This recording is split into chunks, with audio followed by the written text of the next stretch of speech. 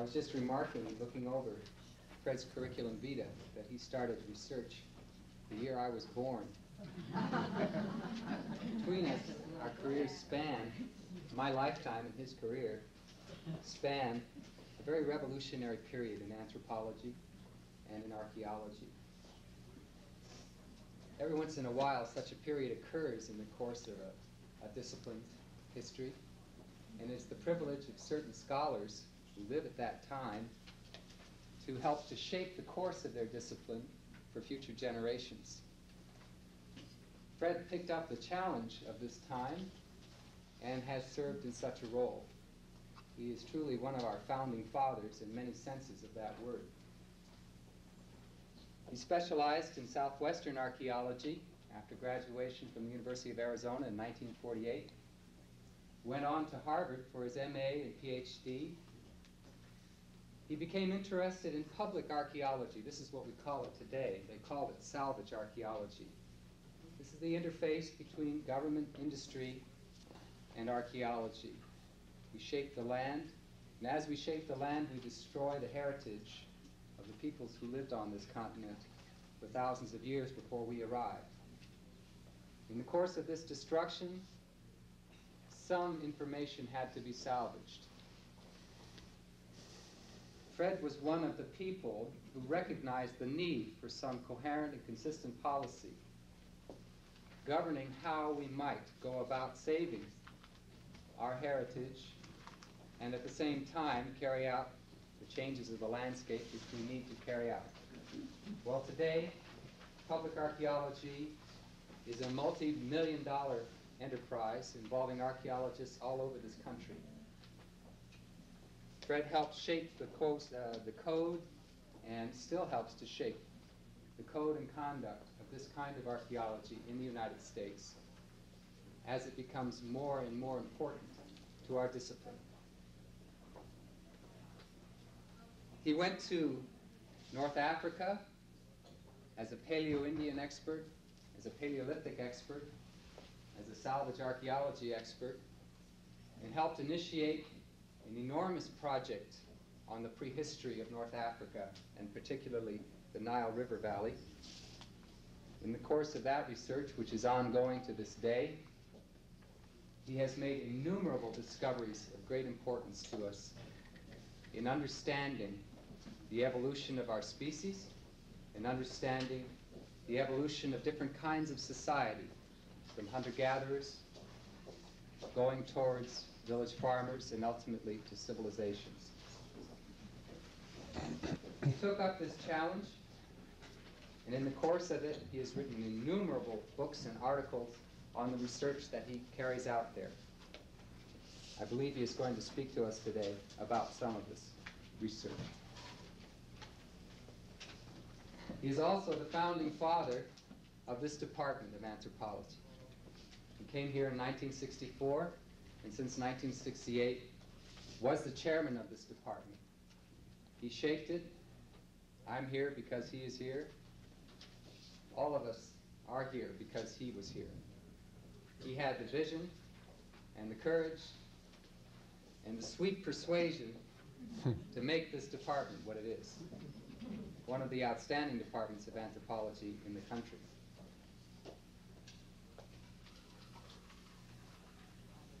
Fred's recent research has involved major breakthroughs in our understanding of how the domestication of plants and animals, a sedentary life, ultimately led to the kinds of civilizations which we have today in the world. I believe I will let him speak about those instead of introducing him any further. Thank you very much. Thank you, David. I think it's going to be very difficult to follow that. I better get my chain here a little bit longer, because when I wander around over the landscape, I'll find myself tethered to a collapsing piece of electronic equipment. I want to talk a little bit today about the beginnings of culture and society and its evolution to what we live in today. I will stop short of the civilization, but I'll try to take us from the very simple, primitive steps up to the more complex things that we see on the horizon just before the beginnings of civilization. I have to comment by saying we don't know what caused it. I'm sure that Dr. Sampson left you with the view that we don't know why or when man really began this thing we call culture, when he began to use tools. We have some thoughts and some ideas, but we really don't understand what was the thing that triggered it. We know that it has had a profound impact on our lives and on the way we do things. We've had a profound impact upon the entire universe, on the entire world that we live in. The first simple, primitive beginnings of this step were those crude chopping tools that he told us about last time. Now, we don't know when that really first began. More than 2 million years ago, perhaps as early as nearly 4 million years ago, those first primitive tools. Then, by around somewhere between 1.5 million and 1 million years ago, we had another profound change that occurred in the way that people were making their tools. And this was the beginning of the hand axes, the Acheulean tradition, that was also a major landmark in the development of our cultures. Again, we do not know why they shifted from making these simple pebble tools or why it took them so long. After all, it may well have taken them over 2 million years to have evolved from those simple little stones with flaked edges on them to a more complex stone. These are the real McCoy. And it's one of the advantages that we have of being able to work in Africa a few years ago, that we have such a large collection here at SMU of these rocks. As a matter of fact, it looked for a long time as if every rock in Africa was going to end up here in Dallas. And we're no longer quite as greedy. But this set of rocks over here are what we're calling Acheulean, that is, the bifaces, the hand axes, that you've probably read a lot about. And we don't really know that they were axes. In fact, I'm sure they're not axes in the sense of digging or cutting holes in wood or cutting down trees, although they might have. They were probably the original Boy Scout knife, the original multi-purpose tool that did everything. Most of them that I have looked at that under a microscope to check and see where the wear has occurred, you'll find that the wear and the polish from their use, whatever use was done, is along one edge of the hand axe, as if it was used in a system like this, so that they were cutting along. I don't want to cut this stuff, but that's most of the ones that I have handled and looked at under a microscope for wear. They were used in that way rather than in the method that most of us would tend to think of them when they were used there. These tools, this particular kind of thing, came into use, say, somewhere between 1.5 million and 1 million years ago, and with very little change, so little change that I have a very difficult time, recognizing it or identifying with it. Very little change for until maybe 200,000 years ago. Virtually no change. So there was a long period of perhaps 1 million years or more when this style of tools were the prevailing things, all we had. That's not quite true. They did have some other things. They had scrapers, very simple, primitive scrapers.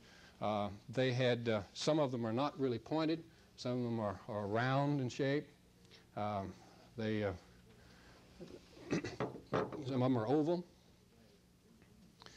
Some of them are small. Some of them are large. But throughout that time period, you get all of those things. And really the only way that you can distinguish the early part of that from the end part of it is towards the end they were making them nicer, some of them. So that in a collection of, say, 1,000 of them that you might find in one spot, you can look and find in this particular area some of the individual pieces will be better made and more regularized, and the edges of them will be more even, and therefore you can say, well, this is more near the end of it and is what we usually call upper Acheulean as versus lower Acheulean. They did have, the usual mother bear, papa bear, and baby bear of lower, middle, and upper, but we've gotten away from that now because the archaeologists have finally come to realize that we cannot really distinguish the middle from either the lower or the upper. So we have now only lower Acheulean and upper Acheulean, and it happens at all of those are from the upper Acheulean in that particular set on the table. But if we had, for example, most of them here could well have gone into a lower Acheulean assemblage as being unregularized, and certainly that one could have gone. But they're not really they're not the true McCoy, because in every assemblage in which those come from, there were also those very nice regularized pieces that.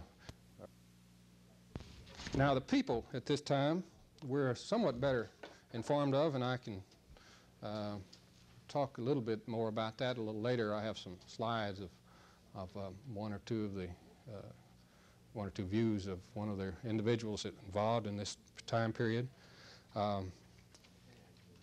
It seems that about the time the hand axes came into play, we had a new kind of man appear.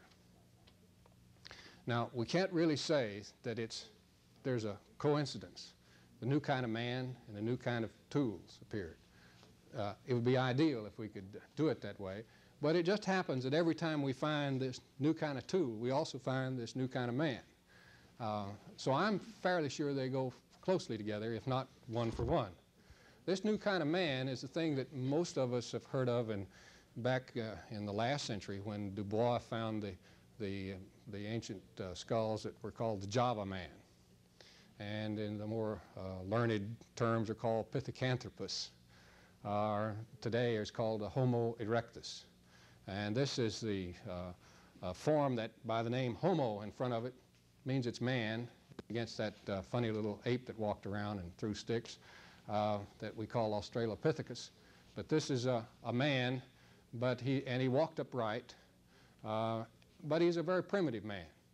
He would not really do well in a bar fight. He would have an unfair advantage, I think, over the rest of us. And even, I'm sure that he would not do well he wouldn't sit in even on the football team. He'd be a little bit too rugged in appearance. These people hunted animals. We can say pretty surely they hunted animals, because I'll show you some pictures of some of the animals that they were hunting, as we've found in Ethiopia. That is, we here at SMU and other people all over in many other parts of Africa and in other areas have found animals that were killed and butchered by Acheulean man. And they have left behind, in amongst the animal remains, these knives and the hand axes and the other pieces of stone that were used in the butchering process and in utilizing that animal. They were hunting I think may well have been effective hunters, although we really can't judge how much is hunting and how much is scavenging. This is beyond us. I suspect that it was sometimes hunting and sometimes scavenging. One of the events that happened during this period that we have pretty good control of, that is, we know it happened during these million years, we don't know when it happened, but we know it happened, was that they began to use fire. Fire makes its first appearance during the Acheulean. That is, our evidence for fire makes its first appearance during this time. We don't know when. It's in the earliest that we have any real good evidence for it is in the late Acheulean. Now the Acheulean is supplanted, and it is supplanted, and it's like what happened at the end of the Oldowan, of the chopping tools. It's supplanted almost as if somebody ran down the window shade, and suddenly, every place, they dropped the hand axes. Of course, it didn't happen this way. We know it didn't happen this way, but it's what it looks like to us from our perspective of the panorama there. But they put down the hand axes and they picked up a new technology. Now you could see signs actually that the new technology was being developed in the final part of the Acheulean. You can see signs that this new technology is using tools in which they're made primarily, instead of as these are made primarily on cores. That is, they took a big piece of rock and knock flakes off of this to shape it. It's what we refer to then as a core tool. Now the next step, what they're after is not the core tool, but they're wanting those flakes that came off of something like that. They're wanting a flake tool. And they have developed in the process of learning how to shape those hand axes. They have learned how to take the core. Here's a core. They've learned how to take the core, shape it in a way so that when they hit it again at one end, they could knock off a flake which was its shape, its final shape was predetermined. If you will notice this, as I hold it up here, and I'm sure that you can see, at least the front rows can see it, there is a big flake taken out of this core, and you can see it was a big pointed flake. Can you see the flake scars back there? Well, now this is we have a fancy term for it, but this is the core, and what they were taking off are things like this, you see. And this is what they used. This is the use piece. And I have a batch of these up here, which you can see. Along with this, they also had more complex scrapers, like this one, a lot more better made, more regular on the edges. They had a few other specialized tools, but all made on flakes, all made on flakes. So they shifted from using the center part as the tool that they wanted to using the pieces that previously had been knocked off as the tools they wanted. And for some reason, which I'm not really going to go into today, this is a more efficient way of using the raw material. Now, both these kinds of sites, these time periods, have lots of artifacts in them. As you'll see on one of the slides that I'll show you, you can go to an Acheulean site, and you can pick up 1,000 hand axes without any trouble at all. We dug a spring vent that was about this big around, about 6 feet diameter, and about 6, 7 feet deep, and I got 1,000 hand axes out of it. It was stuffed with hand axes out of the spring vent. Now the same phenomenon, what I'm really saying here is that these things didn't have the kind of value associated to them that you and I look to them. You know, I've discovered that museum folks think the hand axes are of great value because they're something they can display. Obviously, the Acheulean people really didn't have that view because they just threw them away. They used them a little while and dropped them into wherever, you know, whatever place it would get them out of the way. Otherwise, you wouldn't find so many of them. They'd have 2 or 3 of them which they would curate and save and carry around. The same thing was true in this time period in here, which is the beginnings of the Middle Paleolithic.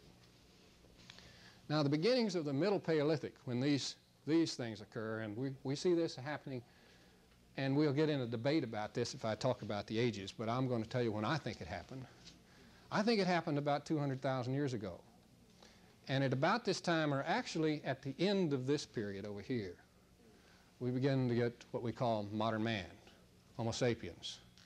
Now, he is not the same kind of sapiens that walks down the street, but he's anatomically a modern man. He's not in a different species, although for many years they did consider these primitive modern men as in a different species, but a subspecies or a race really different from today. And the one that you've heard most about that's in this category here, the Middle Paleolithic, are the ones that they call the Neanderthals. Somewhere in our background, we've all got Neanderthals. As much as it, you know, it displeases us when you see these pictures of these primitive-looking creatures, they would just about make the football team. They're really quite rugged. Low-sloping foreheads. Musculature was very highly developed. In the late Acheulean, we get the first signs of another change that is going to carry on into the Middle Paleolithic, and that is that people began to use caves extensively. Now, there are occasional caves maybe being used in the Oldowan in the chopping tool period. But caves, for some reason, were not, maybe they couldn't handle the cave bears. You know, that's a real possibility. I made it as sort of as a light comment. But it may well be true that they simply couldn't get in the caves because the cave bears wouldn't let them in. But at any rate, by the end of the late Acheulean, we do have half a dozen or so caves that clearly were being occupied at that time. But in the Middle Paleolithic, they've got it made. They can beat the bears, there's no doubt about it, because they're in there quite numerous all over Europe. In fact, almost any place that we find Middle Paleolithic man, we find at that time they were using caves as a place to live in. I'm sure throughout all this time, social groups must have been very small. We really do not have a handle on the sizes of the social groups, their complexity, how they were organized, whether they were families or not. We really do not know if they had the kind of universal that we think of today as the nuclear family of mama and papa and the children. I suspect that they did have, but we do not have really good archaeological evidence that these particular types of social phenomena actually existed. I dug a site in Arizona, in Egypt one time, which suggested to me that it actually was a family unit. That is, there was a little small cluster of artifacts and another little small cluster nearby, both of which looked like they were very small periods of occupation.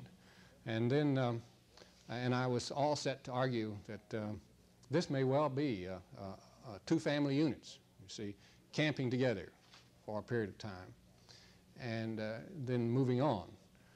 And of course, when carbon-14 dating first began, and there were many carbon-14 samples for Middle Paleolithic materials were submitted to radiocarbon laboratories.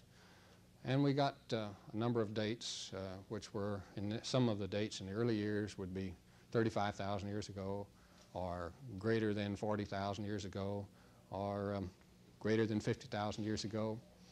And it kind of got into our thinking that the Middle Paleolithic was somewhere, you know, about 50, 60,000 years ago, and continued up until maybe 30,000 years ago.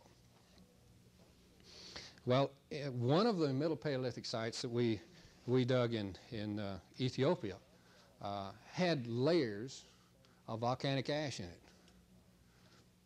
There were numerous layers. In fact, it seems that every time they would go away, or maybe they left because of it, there'd be a layer of volcanic ash come in and cover over this site. It was right on the slopes of a volcano, and so every time it belched, you know, it would throw out all of this stuff and cover their settlements, and then they would come back. And this, in fact, this was a site which had about 25 feet of accumulation of cultural debris interspersed with lenses of volcanic ash. At the very bottom of this sequence was one of these Acheulean, late final Acheulean hand axe levels with material there. And then on top of that was unfortunately we couldn't date the ash that was right on top of that. We didn't get the right chemical constituencies in that. But then on top of that was one of these early Middle Paleolithic sites. And then right on top of that was a volcanic ash. And then more layers of this going on up for this 25 feet. Well, you know what we got. We took some of that and took it to the laboratories that could date with potassium argon. And so the bottom of the just the one just above the lowest of the Middle Paleolithic gave us a date of 210,000 years ago. The one about halfway up gave us a date of 180,000 years ago, and the one at the top gave us a date of 140,000 years ago. Well, obviously that's a lot older than most of us had been thinking about. We published it with saying, well, here's the information, here's the evidence. and I think everybody has pretended it didn't exist ever since. There is a problem. Those 3 dates, which I went back to Ethiopia 4 or 5 years ago and recollected that series of samples and made some more dates, and they all came out about in the same range. That is, we collected several other layers. But the problem is that along the ocean, in the beaches, there are Middle Paleolithic artifacts associated with high beach levels that are believed to record the period when the oceans were much higher than today, when almost all the glacial ice had melted at the poles, and the beaches were quite a bit higher level, about 20, 25 meters above their present level. And associated with those are Middle Paleolithic artifacts like these. And analysis of shells using another one of these new physical-chemical radiometric dating techniques has indicated that those things are only about 90,000 to 110,000 years old, and maybe even 70,000 years old.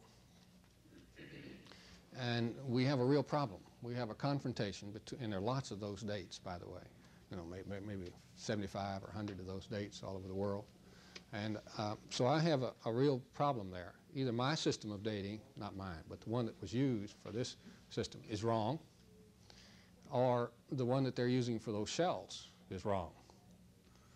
I like mine because it's the one I got, but I'm not, I don't really, really don't care too much one way or the other. We find, though, that in addition to people living in caves, that they are certainly by this time much more efficient in their hunting techniques and in the killing of animals. They have exploited more of the world's surface. They have been able, because they now have fire, they have moved well on up into northern Europe.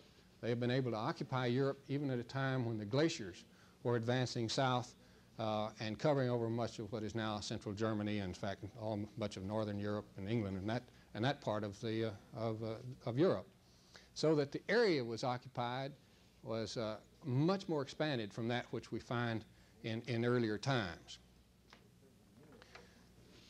This period comes to an end again maybe about 40,000 years ago with the appearance of what's called the late Paleolithic.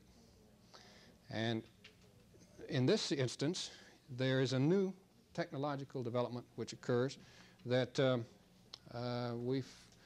I can guess illustrate it here. They have started making these flakes that they knocked off before. They're making them long and very long and narrow, like this. These, in fact, this is a more efficient way of using the raw material, and therefore more efficient. The efficient drives out the inefficient, and it's spread like wildfire all over the world. So much so that we cannot see where it started and how it spread. We just know that very rapidly this new way of using the raw material and making these kinds of stone tools appears and replaces the flake stone complexes which we had previously of the Middle Paleolithic. Now, it is more efficient in that they can make a lot more of these things that are the blanks that they use for the tools. And they make these blanks, they take the blanks, and then they can make scrapers on them. They can take one edge and blunt it, and then use the other edge for a knife, holding it in some sort of a stick. They can take the end and shape it to what we call a burin, which is nothing but a kind of a graving tool. This is the multi-purpose blank from which all of a very complex toolkit was made. And I've got here a few of those. We've got some perforators, some back pieces, and scrapers, and things of that sort. And with this new appearance, and one other thing before I leave the Middle Paleolithic, I should mention, the first real signs of religion is evident during the Middle Paleolithic. Now, the first manifestations of this are things which we call altars. I'm not sure they are, but we find skulls of bears in the caves set up on altars, which suggests that that those bears were still kind of interesting things to take on when you had to root them out of the cave so you could live in it. At any event, the bear cult was quite important to them, and and it was reflected in religious practices. Now, in the when the end of the Middle Paleolithic and the beginning of the Late Paleolithic or Upper Paleolithic, we have again a change in physical type. Now, let me emphasize again, it's not just one-to-one, because sometimes back in the Middle Paleolithic, we get modern man, Homo sapiens sapiens. There are some of those. Primitive modern man, but modern man. But by the time we have the Upper Paleolithic or the Late Paleolithic, it is all modern man. Everywhere it is modern man. And this transfer occurs, and of course by now, with around 40,000 years ago, our chronological controls are getting much more precise. We can have a little bit better handle on what's going on. Now, from all of this time, I've been talking about stone tools, and I'm going to need to continue to do it this way. But I want to say that at the end of the late Stone Age, before it was over, sometime around 15,000 years ago, 18,000 years ago, another change occurs in the technology, which is also more efficient, in that they discovered that they didn't need to use just this as a tool, this blade, this long, narrow piece of stone as a tool, as by retouching it and making it into a variety of things, that they could take it and break it into various pieces and shape it into complex compound tools. As they could take these and shape them into little pieces like this, which I'm holding in my hand, one of these, and they could take and say 3 or 4 of these of various shapes and combine them and use them as barbs, use them as projectile points, use them in varieties of ways. But in other words, the tools then are no longer single stones, single pieces, but are made up of many elements in which they are shaped individually. And this phenomena also caught on like wildfire. We cannot see where it began, but it spread all over the old world, all over Africa, all over Asia.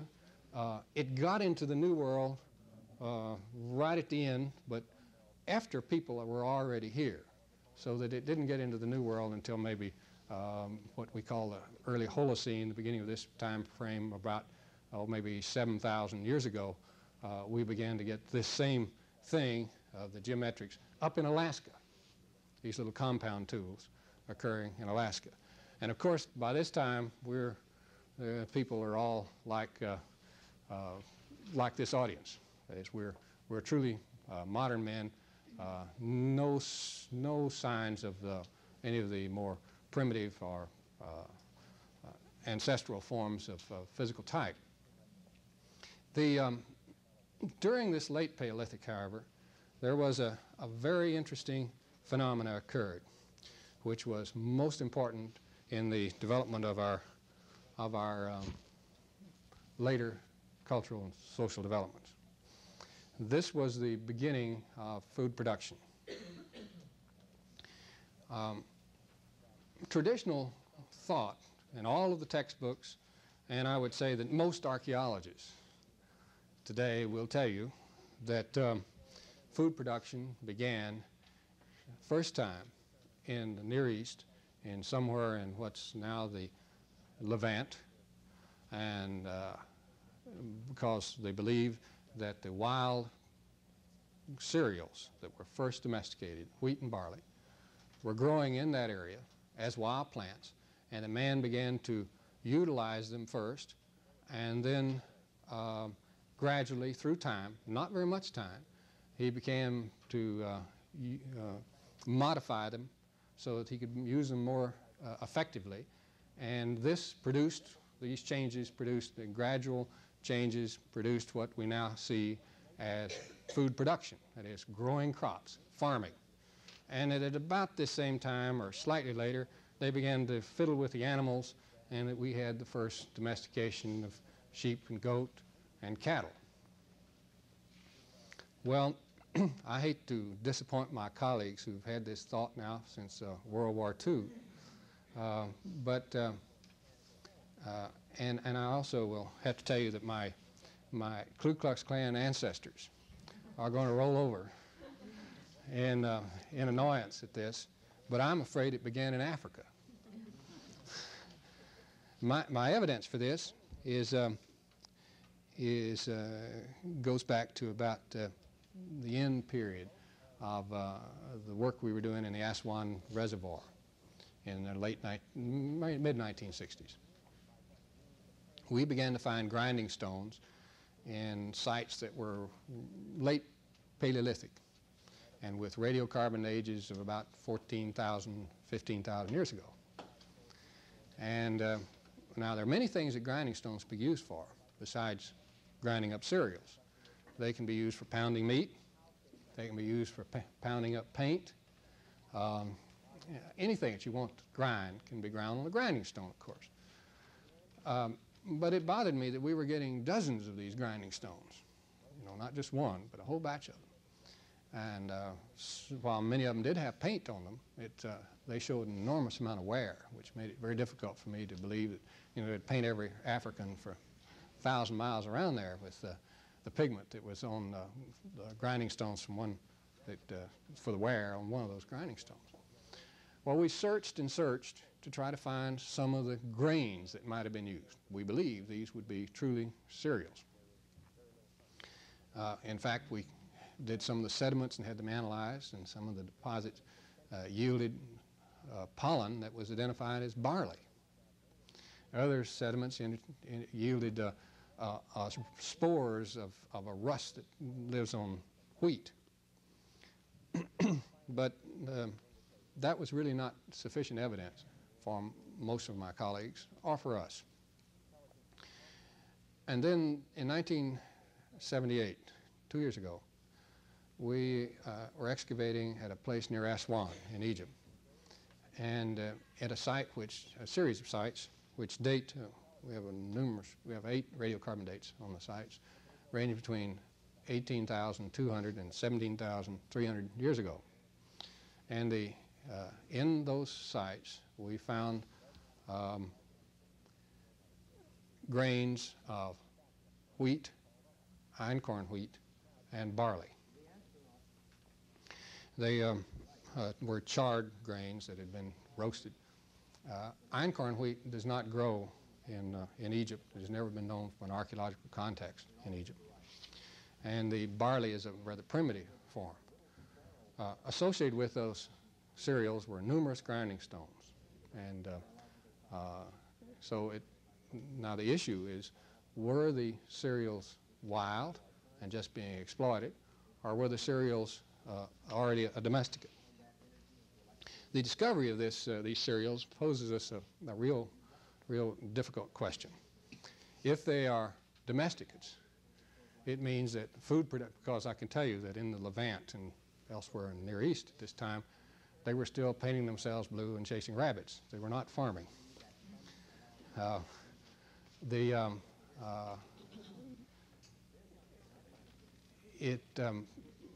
If it's domesticated, it means that food production began many thousands of years earlier than we had previously believed. In fact, I'm certain that these are domestic grains. This is not the oldest occurrence of that domestication, even though it's at a very early stage. There had to have been hundreds, perhaps thousands of years which preceded that. The beginnings of this food production, therefore, might well be more than 20,000 years ago. Now, if they're wild, it poses yet another problem. Wild cereals at Aswan would mean that they had to live only from the floodwaters of the Nile. There was no rainfall during this period. There's no signs that the that it was drier than it is now in Egypt. And it would mean that they were living only from the floodwaters, the moisture that comes from the Nile. From Aswan south to Ethiopia, there is no barrier which would inhibit wild cereals from going all the way over in East Africa. Well, if wild cereals got there, they could have been all over, and would have been all over Africa. And we have no signs, no traces of wild cereals, wheats and barleys, anywhere in East Africa. So no matter which way we go in interpreting this, it poses serious problems for the biologists and for the archaeologists.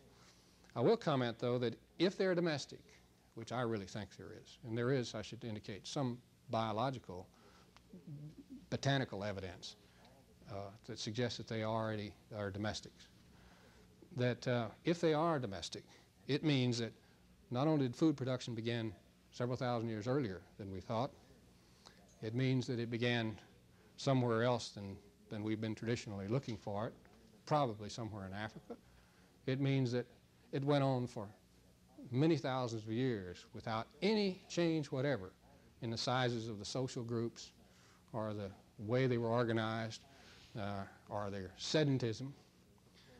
It means that there was no automatic shift from hunting and wandering around or whatever kind of exploitative pattern that the Paleolithic man had to the village life which we see as the hallmark in the beginnings of the food-producing era of the Neolithic.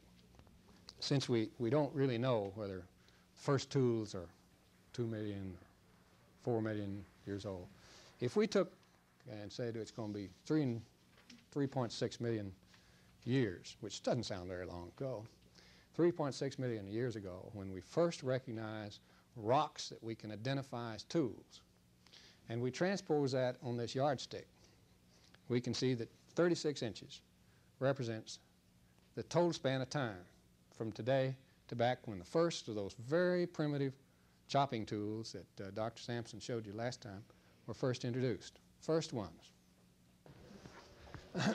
This is the Horn of East Africa and the Great Rift Valley, which it happens, I don't know necessarily that all of this invention, these human changes in the beginning and so on occurs in East Africa, but the majority of the evidence that we have is in this area, and part of the reason is because of the Rift Valley and the volcanism and volcanic ashes and lakes and so on that we have there, going back to the very end of the Pliocene, the very beginning of the Pleistocene, our modern age, which are present and preserved here. And because these sediments in this whole rift here are so good, the fossil are so good, and because we have so many volcanic ashes and lava flows in there, we're able, it's a happy hunting ground for archaeologists.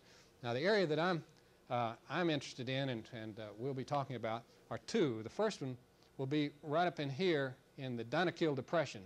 Right here is the Danakil Depression. In the Awash, the upper Awash Valley, where, in middle Awash Valley, where we worked 1975 and 76. And then down here in this area here, there's a big lake called Lake Zwei, just south of Addis Ababa, where we worked in 1972 and 73, and which the one up in here in the Danakil, which is a real hairy field area, I might tell you, was we were looking at Acheulean. We were actually trying to find some Olduvai, never found any, but we did find lots of Acheulean, and including some fossil human remains. And down in here, we were working in Middle Paleolithic occupations. May I have the next slide, please? This give you a little bit better picture. Here's Addis right here. Here we are. And the Lake Zwei area is right here. And then we're up in here in this region here of the Awash.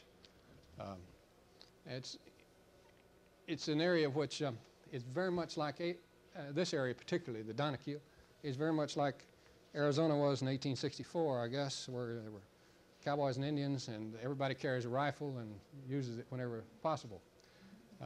Next one, please. But I'll tell you, the archaeology was worth it. This is one of those, these are lake sediments. These are Middle Pleistocene lake sediments filled with Acheulean and filled with butchered animals and filled with fossil human remains. There are at least 25, within about 5 miles of this particular spot, there are 25 butchered animals with Acheulean hand axes and Acheulean artifacts associated with them. It's the world's largest concentration of preserved Acheulean material as far as I know. Next one, please. And one of the interesting things in there are those hard layers that you can see here. Those are volcanic ash, which is the thing that gets all of our attention for being able to get some absolute dating on the discoveries. These, by the way, are artifacts which have washed out from Lord knows where, from someplace in the deposit. But there are numerous artifacts scattered on the surface. Next one, please. I'll show you. Next one, please.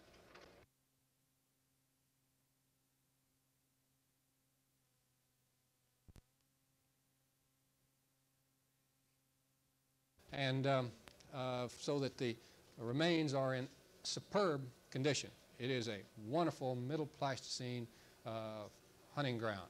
Unfortunately, it's an area where there's some contest today, and so it's difficult to work there right now. We had planned on going there this Christmas, and still may go next year if they can get their fun and games straightened out. Next one, please. Oh, I must have gotten that one in. Well, at any rate, these are, see, they, that's some primate there, I believe. I'm not sure what it is, grill, something like that. And there's a flake artifact, some sort of a piece right here, embedded right next to the skull of that creature. And this is a big knuckle bone of something like an, not sure what that animal is there. I've forgotten, truthfully. Next one, please. But you can see that the lyre-like horns for some big antelope. This is a huge one. Also washed out of these deposits. We really didn't have a chance to do major excavations there. It's the Afar are not known for working in laborers. They are more cattle herders and warriors. And so all of the digging had to be done by us. Next one, please. I thought you might be interested in seeing this picture. Every one of these is a hand axe. A hand axe. Every one of them. Without exception. Well, I couldn't believe it. And they're coming out somewhere around in here, coming right out of this spot. You can see what I meant by thousands of them. Why I cannot believe that they were very impressed by hand axes. And I could actually depress the market. I am certain that if the Ethiopians would let me take that collection home, I would forevermore. Well, I think Dr. Hiroi would ban me from entering the building, for one thing. But wherever I set them, the whole building would settle there. Next one, please. Another, this is fossil bone, by the way, and this is a big flake scar off of a giant boulder that was used as a core, and these big flakes like this were then taken and made into hand axes. Next one, please. Now, this is the locale of one of our very interesting discoveries there in the Awash. Right here, where this little white material is where we found, I believe, the next slide. This is a Homo erectus, a very late form of Homo erectus, maybe going into a Homo sapiens Neanderthal-like thing.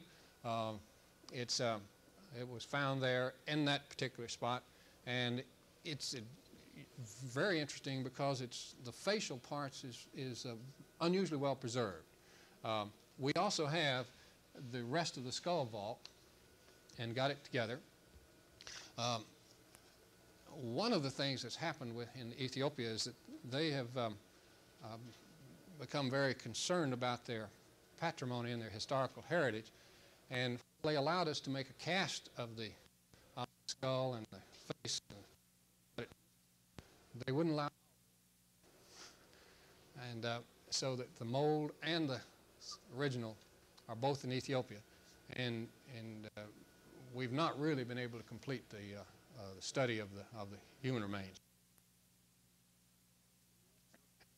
It's because some unfortunate experience they had with another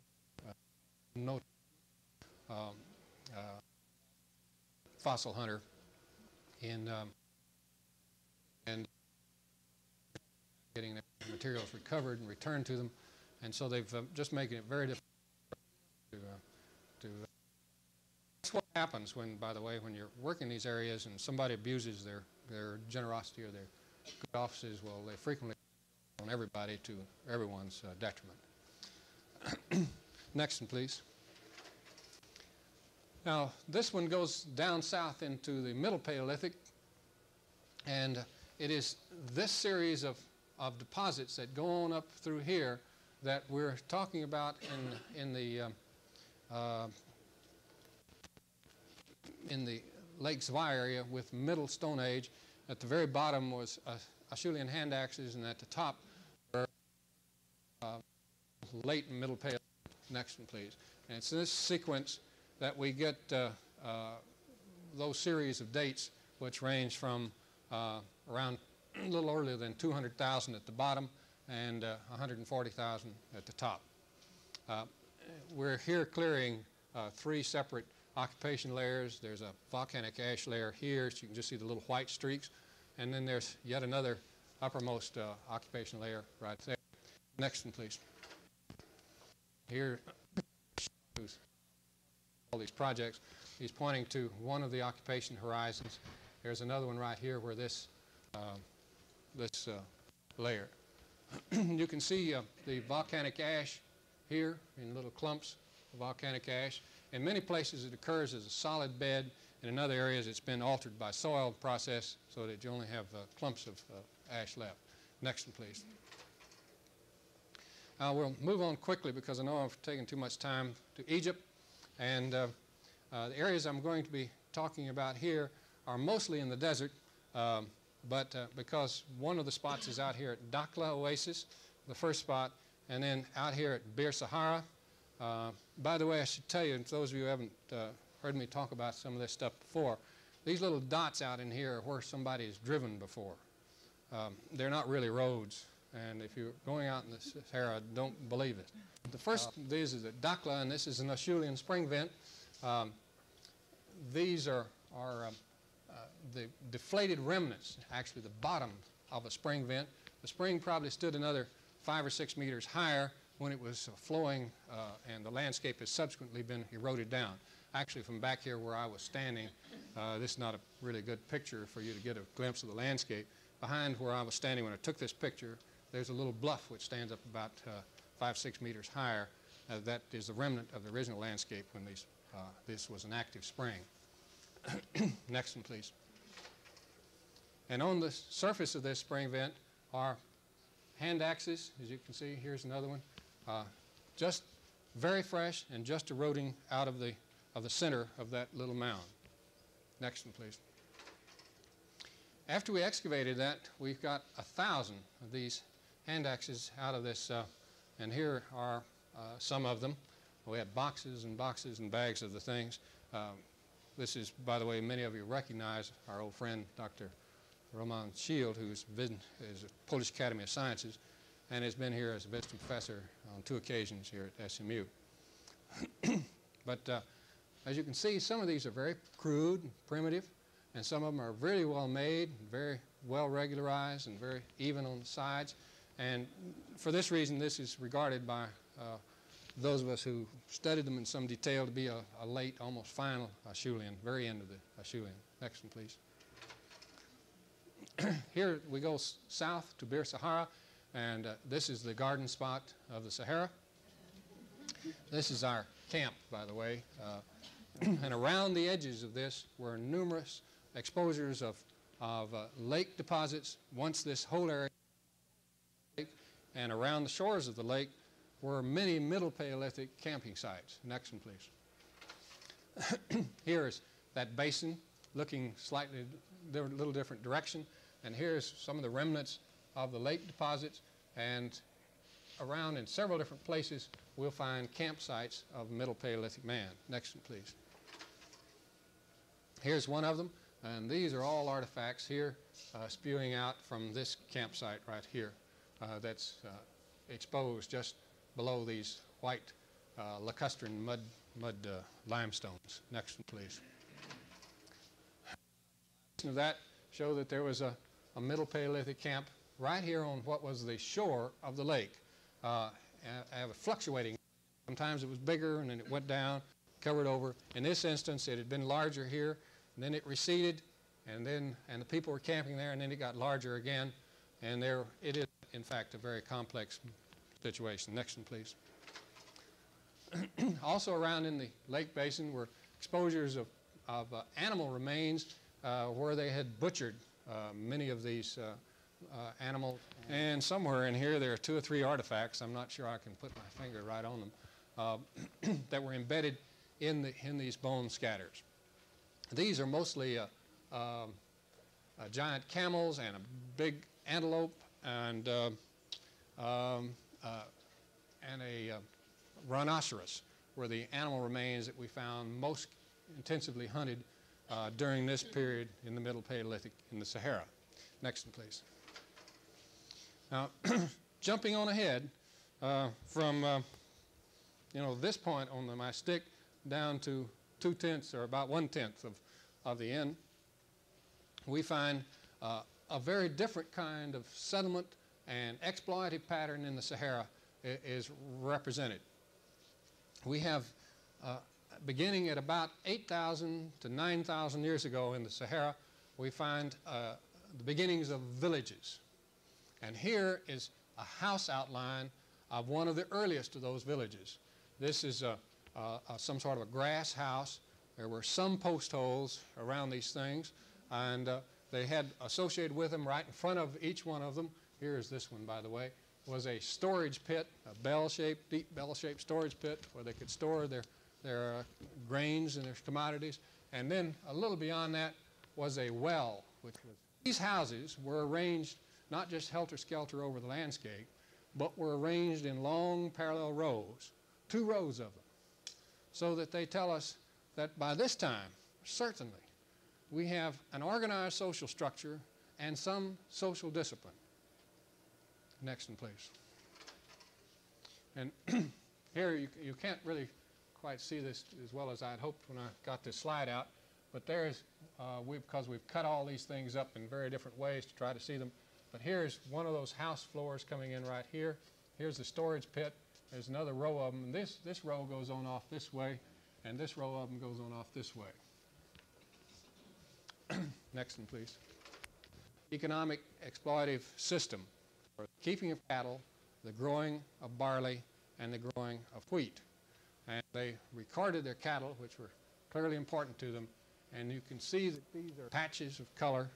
They have shapes of horns that are different from, and they are occasionally, in some of them, I don't believe there's one here, you can see them, they were being tended by men. The next one, please.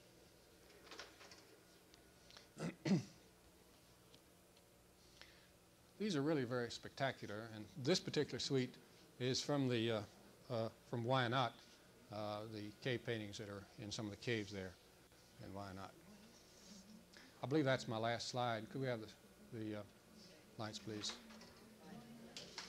Thank you very much.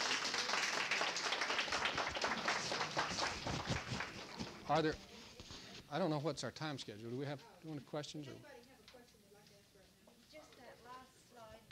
Where did you say it came From Wyandotte, in the southwest corner of Egypt and the northwest corner of Sudan. They come together. There's a big mountain, and Libya also comes together right down there.